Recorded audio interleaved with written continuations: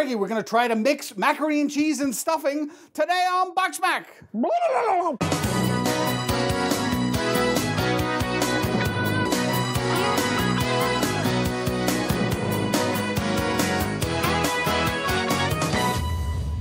It's that time of year for a stupid costume. And a questionably stupid Mac. We did a cranberry turkey one a couple of years ago. Which I really didn't think was bad, but it wasn't that popular. No, it was not good. I taste zero cheese. I can't taste cheese.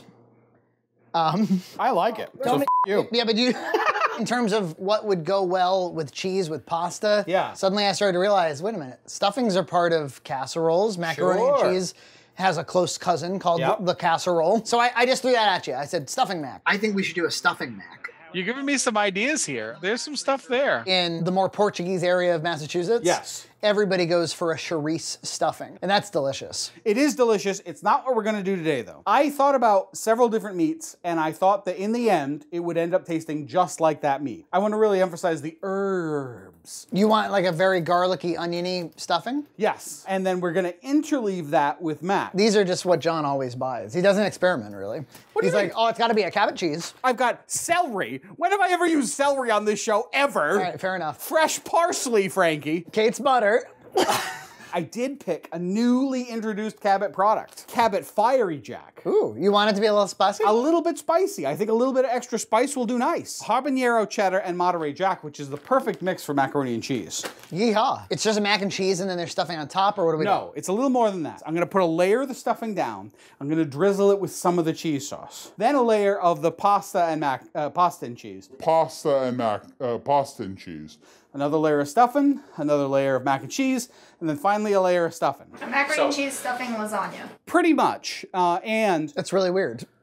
Let's see if it's good. I thought through the other possibilities, right, which is just you mix it all together with cheese, and then what you end up with is mac and cheese with bread in it. Fair enough. Can I pause you for a second? Sure. Nina's shooting, and your giant loafers were like in the way. Yeah. And she had to, like a ballerina, use her feet to move them out of the way. John just abandoned his shoes in the center of the kitchen. No, yeah, basically. We know people do meat stuffings. Is cheese ever integrated with stuffings? It doesn't seem to be from my... Why? Doesn't it seem obvious? I think at that point you're getting real close to just a general casserole. Casseroles are very welcome at the Thanksgiving table. Sure, absolutely. Green bean casserole. Yep. Which, by the way, we could do that for a mac and cheese. Oh, that's a weird one. Sweet potatoes and marshmallows. That would not work as a macaroni and cheese. No. I did have one other thought. Yeah. Maybe we could someday, at a future Thanksgiving, stuff a turkey with macaroni and cheese. That is entirely possible. I mean, I think that if this recipe works out, right, you could prepare it in your dish and then scoop it into your bird. You put it in the bird and then cook the bird? Yes, that's the way it does.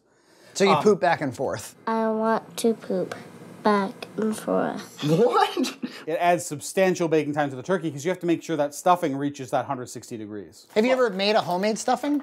I have. I always use this because I've done the bread thing and it really doesn't come out any better. What made you choose Arnold's? It was the first one I saw and I like that it's pre-seasoned a little bit. Nice. Yeah, everybody thinks you look like John Candy. Planes, Trains, and Automobiles is probably like the most Thanksgiving movie that exists. That's true. That's a great film. I have a small Plex library of Thanksgiving movies. Best in Show, and that's a deep cut, and everybody knows this.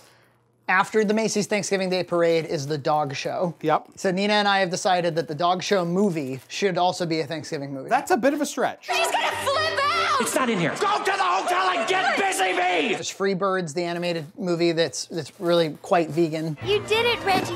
You saved us all.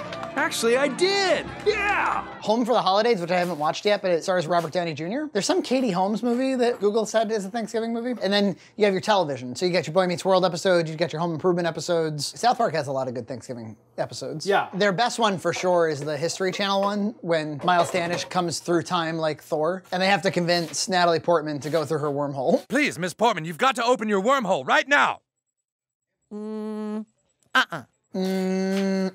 Celery, it's a critical part of stuffing. Disagree. Yeah, I don't like when I bounce into a big piece of celery in somebody's stuffing. Well, you're gonna today. Well, as long as it's nice and soft. Yes, that's the idea. We're definitely gonna pre-cook this celery. You ever have a really bad stuffing? Be real. Yes, I have. It was a meat stuffing. And it softened it too much? It was just a big pile of mush. Yep. Ground beef, like nowadays, like I've said before, it doesn't have a lot of flavor. And so it was a flavorless pile of mush. No crisp, no crust, no nothing. Gotta have that salty flavor. And we're gonna have that today because we're gonna be using chicken broth on that stuffing. I gotta tell you, Stuffing for me, it's probably my favorite thing on the table. Really? See, I love a good mashed potatoes with gravy. Also love it. Don't make me choose between them. But I'd say the stuffing is definitely right up there, and then I grab some turkey. If the turkey is excellent, I'll vary the turkey based on its excellence. Yeah, very few people cook it right. That's absolutely true. Unless you really get the dark meat, which is usually always tender. It's hard to screw that up. How about gravy all over your stuffing? You like that? Yes, I do. Like a traditional turkey gravy made with the turkey. You're not gonna get a thick gravy out of a turkey. That's fine. I don't mind because I want to eat it quickly so I can get that crispness. Yeah, we've learned so much in this kitchen, and we have so much Pfaltzgraff at our disposal. It's true. We could host one hell of a Thanksgiving meal. Oh, absolutely. A Red Cow Thanksgiving meal. Yes. So that would be the ultimate fan meetup. Just everybody's invited. Okay. Giant table, because we got plenty of Pfaltzgraff. Everybody goes to sleep at like 4 p.m. Yep. And then everybody gets up at 4 a.m. Black Friday. Can I try a little bit of fire jack? Sure, go ahead. I've got my cup of onion here and my cup of celery. It's going in the butter. Ooh, the fiery jack is delicious. Very nice. Yeah, just a tiny bit of spice. We live in Massachusetts, and we had an earthquake. We never have earthquakes. We had an earthquake this morning. The biggest one I've definitely experienced around here in my life. Every time we've ever had a little earthquake, everybody's like, do you feel that? And I'm like, no. This morning, Gloria's in the living room watching Toy Story 3. Nina and I are in the kitchen in our PJs, and we hear, and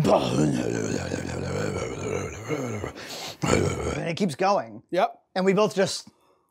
You start cycling through possibilities. Yes. You're like, is my dryer blowing up? Is my furnace blowing up? Is there like a big fire? Did a plane crash? Was another one that came to my mind. Is a massive truck driving by. Yes. There was kind of that like initial instinct to evacuate the house. Yeah. And then about 15 seconds later, it was done. It goes away. Yeah. You took your healthy food and you threw it in butter. Oh, you know it, Nina. And I've got some garlic here. I got 4 pretty large cloves of garlic. So you put it in there and all you got to do is squeeze it over the pan.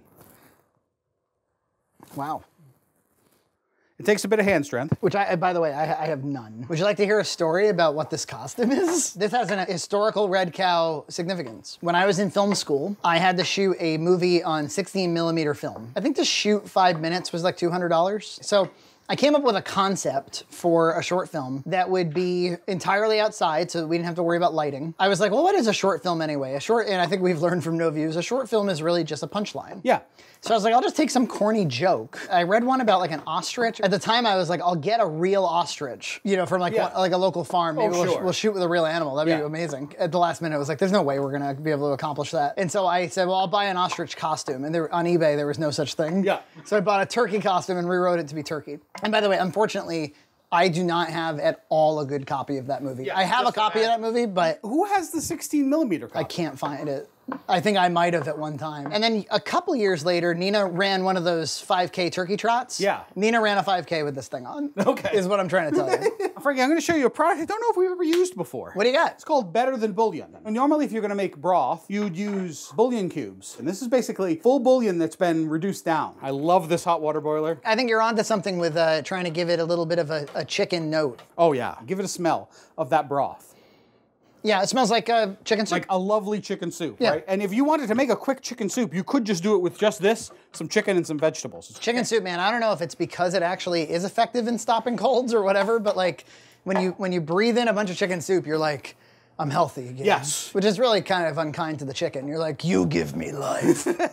So are you gonna be violating any COVID guidelines this Thanksgiving? We're gonna do it in an open garage with some propane heaters or something. So you're getting the best of indoor and outdoor? Yes, we're trying it. You know, I don't know that it's necessarily worth having to wear a mask absolutely everywhere, but I do kind of like the byproduct of never really getting sick anymore. I'm really looking forward this year to hopefully not getting a yearly cold. I always get at least one cold during the winter. And it really messes you up, doesn't it? It just sucks. It does for me. You're achy, you gotta blow your nose all the time. Public speaking with that crap? Yeah. So I have a somewhat nasally voice already. You know, I kind of speak in my throat. Yep. My name also has kind of like a hard vowel. Yeah. Like Frankie. Frank. If I have a really stuffy nose and they're like, all right, we're just gonna go around the table, I'm like, Frankie. And almost always they're like, your name is Freddie? Frankie? I hate that. So I have to go real D-nasal with it. I'm like, hi, I'm Frankie. Hi, Frankie. I'm Frankie. Ready for some stuffing cube action, Nina? This would just be a stuffing, yeah? Yes, but I've kicked it up in a few dimensions. We've used that high quality bouillon. We've used garlic where it didn't originally call for garlic. And we're gonna do one more thing, Frankie. What? Gonna add an egg. Gonna crack it right into the stuffing. Look at this. And then we're gonna mix it thoroughly in. Did you see the level of confidence he had with that egg? You ever done this before? No. You're just making it up? Just making it up. I'm contemplating one more egg. I think we'll be okay, though. One more egg. One more egg. All right. One more egg. All right. Oh, now it's 2 eggy. Oh, no. It tastes like breakfast. 3 eggs? No. No. One more egg. I'm not doing it. You wouldn't want to be excessive. Oh. There's a wonderful episode of Tiny Toon Adventures. Yeah. Buster tells a lame joke. The lame joke manifests in the form of a clown that's crippled. Buster, not that lame joke again. Oh my gosh, it is a lame joke. That was on an episode called Henny Youngman Day. Basically, an 80-year-old comedian came on as their teacher, and he was a chicken. I'm from Flushing, New York. Anybody here from Flushing, New York? I used to be a journalist there. I wrote for the toilet paper. That's funny. I like that joke. You gotta have good diction. Now you put 15 marbles in your mouth and you talk. Every day you remove 1 marble. When you've lost all your marbles, you're a pro. I got good news and bad news. The bad news is your joke's dead. The good news is, who cares? Now, this is not necessarily something you should do at home, but I'm going to taste this stuffing just to see how it is. And? Ooh, it's good. It's very good. The 2 eggs shine through. So there's a lot of good stuff going on in that stuffing. But once he starts adding cheese and pasta, it could all go south, folks. John and I and Nina went to the Mayflower. By now you will have seen that show. Yep. It seems Ocean Spray Cranberries is out there, too. Right there. And as is Cape Cod potato chips. So it's actually mind-blowing how Thanksgiving that area really is. It's got Plymouth cranberry sauce. It's pretty awesome. The stars aligned to make it Thanksgiving Town. But Thanksgiving as a holiday just doesn't get the push that Christmas and Halloween do. Yeah. I'm kind of here in this costume to change that. Frank, I got some fresh diced parsley here. I'm gonna spread this over each stuffing layer here. Now, what are you doing that for? You don't like fresh parsley? Nah, not really. While we're on camera, can we do a little bit of business? Sure. Last year, the Eggnog Mac didn't go well. No, bad. It shocked us into a situation where we said, as you put it, we should go back to our French Mac. Yeah. Baseline. Baseline. What we need is normalcy. We all know this. Yeah. Especially after 2020. Oh, yeah. But can I add one level of complexity? What is it? What if you took that French Mac, Jonathan Hunt, and you also shaved away a ton of Utz Cheese Ball cheese, and you put that shit in there? I'm no cook. Yeah. But I am a what-if man. Well, we're really more sort of idea people, you know? Yeah, ideas. Yeah, ideas. Are you at all worried about the interaction of cheese and stuffing? Yeah. He's getting the fiery Jack in there? About half of the Monterey Jack. How do you feel about Monterey Jack, the character from Chip 'n Dale's Rescue Rangers? I think he's awesome. You actually kind of have a Monterey Jack vibe. I do have a little bit of that vibe. He wasn't like my top character in that show. I think Chip and Dale were. Yeah. Or maybe the singer of the theme song, because he was incredible. You ever listen to like the 3-minute version of that song? Oh, it's so good. We're doing it, Frankie. Ready? More, all the cheese. All the fiery Jack. And I also want some salt. Jesus Christ. It wasn't that much. It went on about as long as that earthquake did. Put a little pepper in. Dude. Stir it up. He just keeps flavoring it and makes me worried about No, it's delicious. Okay, I'm just trying to maximize its deliciousness. Okay, cool. So it's a layer of stuffing, a layer of pasta, and a layer of cheese. And then we're gonna have another layer of stuffing on top.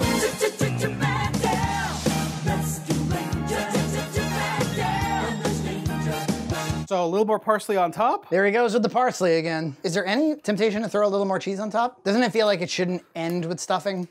One more egg. No, One more egg. No more eggs. How about just a little bit? Okay. Echo, set timer, 30 minutes. We'll see you instantaneously. Yes. I've got my false Kraft trivets out and a false Kraft plate. I rarely bring these trivets out. I like them quite a lot. Trivets. Well, what do you think? It looks pretty good. Yeah? The stuffing is a little dry looking? Yep, that's the point. Okay. We want that crispiness of the stuffing. Okay. I guess I should be a little bit skeptical in general of the entire concept because I don't like breadcrumbs.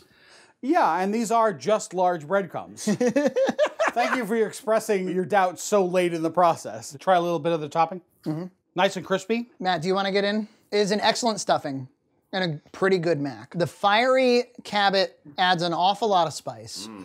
I don't think it has too much, though. Not too much of a kick that it's unpleasant. Yeah, it's very interesting because the mac by itself is really yummy and the stuffing by itself is really yummy. Yep. So then the only thing left to evaluate is how it goes together. I think they're compatible flavors. And I think it goes together in the way that most people enjoy crackers with mac. Yes, I think that the topping is actually adding something to this mac. You usually hate breadcrumbs. Why does this one get a pass? Is it because it's kind of moist? It's because it's softer. It's not working against the mac. It's not drying it out. I actually think people would really like this. Yeah, it's unique. A little gravy might actually be nice to kind of soften up that top a little bit. Is anybody getting the chicken? Very low note of it. I think it's a super good stuffing. Yep. With some gravy, that would be great at Thanksgiving. I think it's a really good mac. And I think it's interesting, fun, creative to put them together. Yes. It's not like that stupid eggnog mac where it was just downright terrible. Yeah, we had to put wing sauce on it. Yeah. Wing sauce. I'm crying. You don't need to put any wing sauce on this. It's fine. No, we're not emergency wing sauce. Yeah, I'm not going for ketchup.